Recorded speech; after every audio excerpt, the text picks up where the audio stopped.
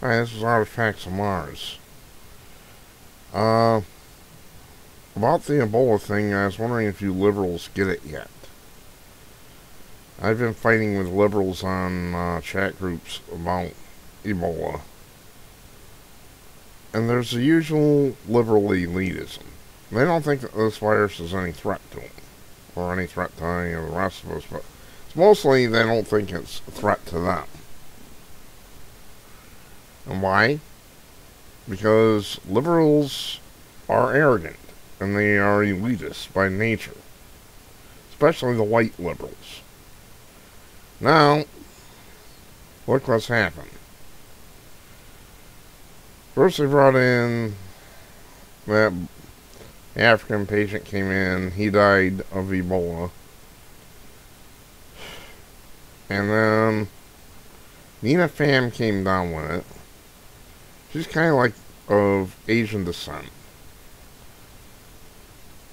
At least that's what it appears to me. And liberals still weren't impressed, though. So I guess Asians don't count either. Then the third one, whose name I have a hard time remembering all the time. Second nurse catches Ebola. She's black. So again, white liberal elitists think we're safe. It's a black person. Now we have a white doctor in New York who brought it in. And let's not forget that white journalist from NBC. So, do you liberals get it yet?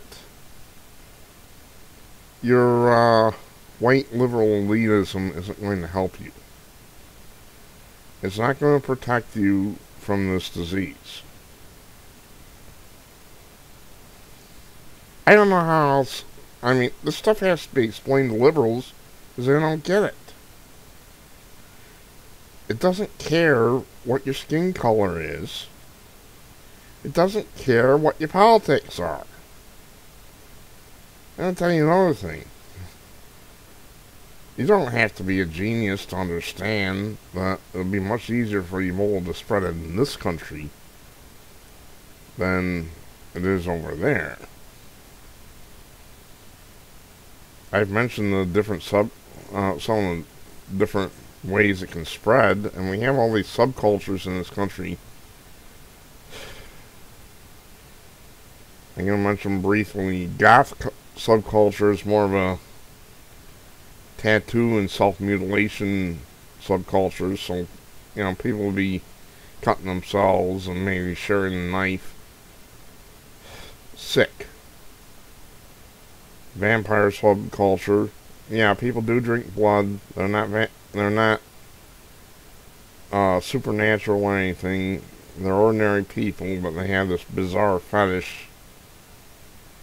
Who knows if one of those nurses was a blood doll for vampire subculture. We're not talking about movie-style vampires. They don't turn into bats. Let's get that clear. Got it? But from all appearances, it looks to me like liberal elitists, especially the white liberal elitists, think that they're immune to this because they're special and that disease would not dare infect them. Wrong.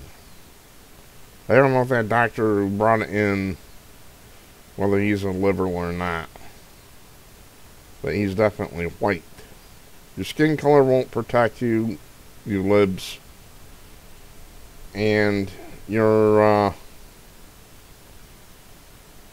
liberal elitism won't protect you. Get that through your heads, you liberals. If this gets loose, it's going to give you a real hard place set down. I saw you are sitting there smirking and laughing. Just think Ebola's a big joke.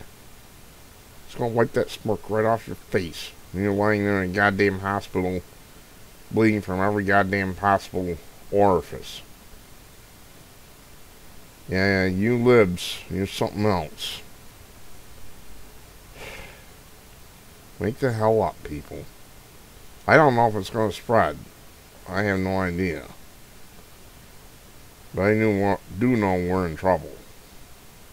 If it does. Because it's going to spread very fast here in the United States. If it gets loose in the general population, it looks like it has. Like some people have reported, it may not be reported as Ebola. We're screwed. We're screwed, people. I'm Artifacts of Mars.